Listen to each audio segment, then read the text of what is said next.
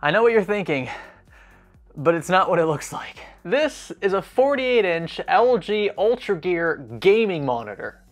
Yeah, I said it, a monitor. You could use it as a TV, I suppose, but what this is really targeted toward is the avid gamer. Like I said, 48-inch diagonal. This is a 4K display, so it's going to have a very, very high PPI. 120 hertz refresh rate. It can be overclocked up to 138. Less than 1 millisecond gray to gray response time, and that's because this is an OLED panel, so you get plenty of pros when choosing OLED over something else. It is a bit more expensive, but it's the best all around in my view for a monitor or a TV. And then NVIDIA G-Sync compatible as well.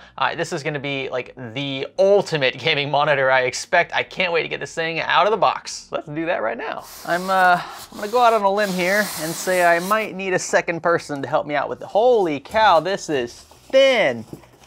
Wow. For the stand installation, it's going to take 4 screws to tighten this back plate down. By the way, this does support VESA mounting, which is nice. And then we've got 3 more screws down here at the feet from below. And the last little piece here. There we go. It's a beautiful symphony to my ears. Look at how good this thing looks just from behind. I mean, holy cow, you're not even gonna be seeing this, but this is art right here. And heck, this barely fits in the frame. I'm like squeaking out from the top here. This thing is enormous. So what do you say we fire her up? A few moments later. Wow. This is really something. I tell you what, you get used to OLED and it's very difficult to go back to anything else. Excellent colors, incredible contrast. The response time here, just in this one test, this one UFO test, is so minimal. You can't see any tails at all behind any UFO, and if you do, it's so slight the human eye can't really see it unless we slow things down on camera.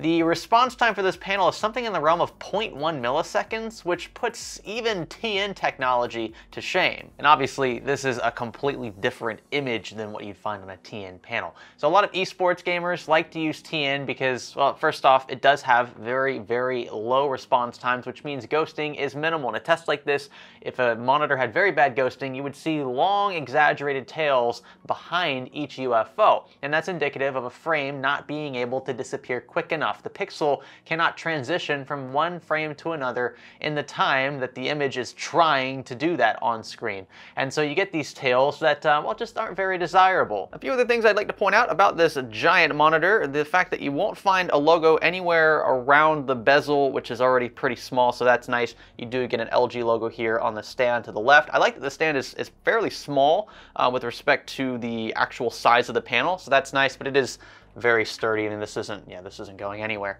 We've got the UltraGear logo off to the right, and then you'll notice down here at the bottom, we actually have a headphone jack. So you can plug your headphones directly into the monitor right here instead of running them, I don't know, behind everything into your desktop or running things wirelessly. So it's nice if you just want to plug it in very quickly, you have access there. But it's not like, you know, it doesn't stand out like a sore thumb. It's subtle, and I like that. And if you remember from earlier, I said that this panel was super thin. Of course, it is up top. It is like just razor thin. It's insane. What is Pepsi Girl doing over there? Pepsi Girl, what are you doing?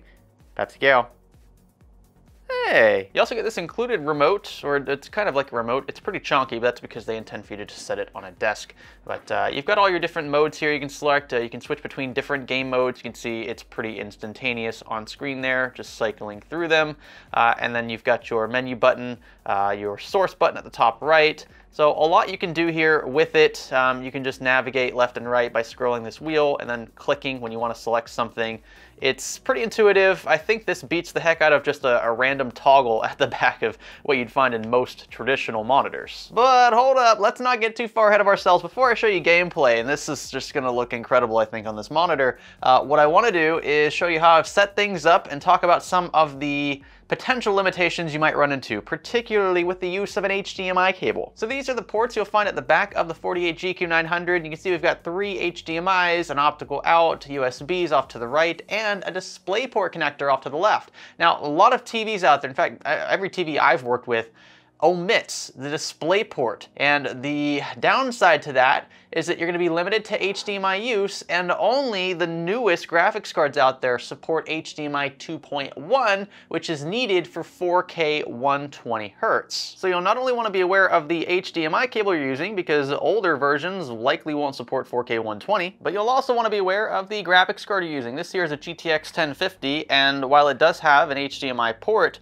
it does not support HDMI 2.1, which is needed for 4K 120 out. You'll have to resort to using the display port more than likely, and this should have the necessary bandwidth for 4K 120 to take full advantage of our display. Again, that's one of the reasons why you might want to choose this here over a traditional TV. The fact that this has a display port means that you won't be limited, potentially, by the use of HDMI. All of that said, the entire point of a 4K 120 Hz or 138 Hz display would be to see all 120 or 138 frames in a game at the 4K resolution. To do that, we're gonna need some pretty powerful hardware. This is an Intel 11th Gen Core i7 rig, and I've got an RX 6800 in here, which does include HDMI 2.1 support, so we can run HDMI directly from the card into the monitor and get that full experience. Now again, I could just use a DisplayPort cable, but I don't have one long enough to reach from the rig down here on the floor to the monitor. Don't put your rig on the floor, please don't. Why does this game always have some sort of like 100 gig update every single time I open it? Okay, so I must confess a few things now that we're playing Call of Duty. This is definitely a much bigger screen than I would normally choose for a game like this. I'm also sitting about as far as I normally would from a monitor. Holy cow, my aim is awful. Why did my teammate shoot me? Who did that? Who did that? Anyway, yeah, 48 inches is pretty big. Yeah, I mean, I could probably adjust to this, but I think I prefer a smaller monitor for a game like this. So just be aware of that going into it. It's beautiful. I mean, we're just pegged at 138 FPS. It's super fluid, very smooth. Can't fault the monitor there. I just think the size isn't really helping me when it comes to a game like this. Holy cow, I'm so bad at this game. Now, Shoot has a slightly larger map. We're still pegged at 138 FPS. I'm getting shot at from behind. There he was. Not doing too bad here. But again, still, it's gonna take quite a bit of adjusting. And that's okay. I used to play Call of Duty on a TV larger than this, so it's not like it's impossible. It's just not the first choice, I would say, for esports players. I'm far from that. far from an esports player in this kind of game. Now, I am not the greatest Fortnite player, and I know what some of you are thinking, oh, Fortnite, how could you, Greg? Well, I chose this game because, well, it gives you a third-person perspective standard, which is a little different than what we were seeing with Call of Duty in the first-person perspective. I think it works a bit better here. The larger screen size doesn't hinder my performance as much. Granted, again, I am pretty trash at this game, but overall, I think it is, yeah, it's just a more tolerable experience. Let's see, how am I need to find a gun or something. I need something here. The 4K resolution is very nice. You can see in very high detail all the things in your inventory, buttons, anything like that you're trying to see on screen. Very legible with the larger footprint. And it even works well for things like the mini-map. Now this extends to many games, not just Fortnite, but seeing more detail on a mini-map like this, because your screen is larger and you still have that high resolution, is going to be helpful. I mean, maybe not all the time, but it's nice to not have to squint to see details on something like this. Racing games are definitely this monitor's strong suit. I stand by that. I mean, just looking at how smooth this is, locked at 138 FPS. This is 4K medium settings. High was getting a little below 120, so I wanted to fully max it out here. But could you imagine having 3 of these panels? Just one in the middle, 2 on the sides, for like the ultimate racing sim setup? Holy cow, just one of these I think would complete it. It's so large, you sit fairly close to it, so it feels immersive already. And boy, if you ever thought a frame rate like this looked good, try it in the 4K resolution. That is just the icing on the cake. Another great quality of OLED panels is they're generally great viewing angles, up to virtually 180 degrees here. You won't see any color distortion or anything like that. So if you have friends watching it from the sides, they will see the exact same thing you do. Oh, and did I mention, this also has NVIDIA G-Sync built in. Now, we're using an AMD graphics card, but it's nice to know that this has been validated by NVIDIA. I'm also very annoyed by the fact that this Windows watermark just popped up. I'll have to take care of that at a later date. Let's talk a few additional features of the 48GQ900, starting first with the anti-glare coating over the screen. So you can see, these are my studio lights. They're freaking bright. Autofocus is going crazy. But look at that glare. It's so minimal, and especially when you've got things lit up on screen, it's very reduced. I can tell you so much better than a lot of my traditional displays that I use in here. So that's really nice to see. Anti-reflective coating. You could use this outside if you have a reflection from your windows. It's definitely not going to hinder the image as much as yeah, an older, cheaper panel. The other thing I wanted to mention was the built-in speaker setup here. 40-watt speakers, you've probably heard them already. They sound very good. Now look, I use LG TVs pretty much throughout my entire house. I've got a giant LG TV there. I've got an LG OLED downstairs in the living room, and they both have really good built-in speakers. This is no exception. You could totally run with these without issues at all. I have no idea how well or not well this is gonna work, but just so you get an idea of what they sound like.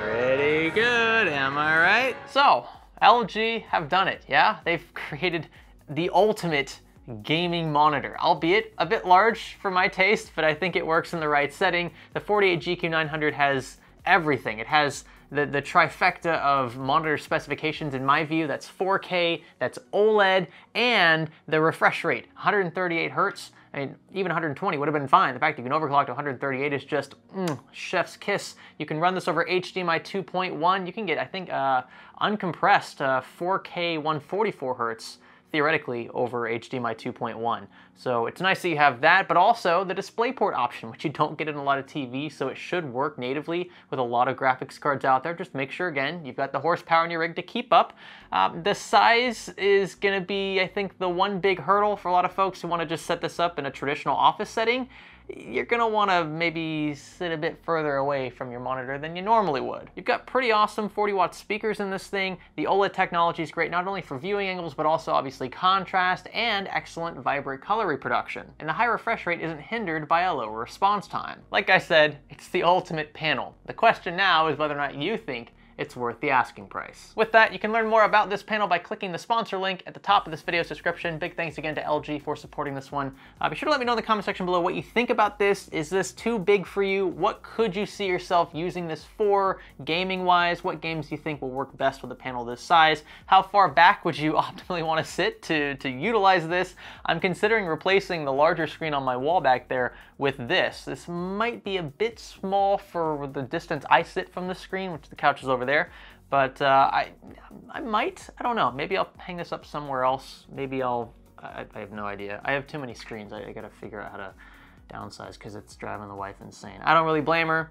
I had to give away a TV yesterday because we just don't have the room for extras anymore. So if I can't find a good use for one of these screens in here, it's gonna, yeah, I'll have to give it away or something. We'll see. But I definitely want to hold on to this for a little while because it's the only 4K monitor, so to speak, that I have on hand right now. And it's definitely the only 4K high refresh rate monitor. It's large, it takes up some space, but it's just freaking epic. So that's my take on it. With that, consider subscribing if you haven't already. Consider giving this one a like or dislike depending on how you felt. Again, comment section's down there for comments.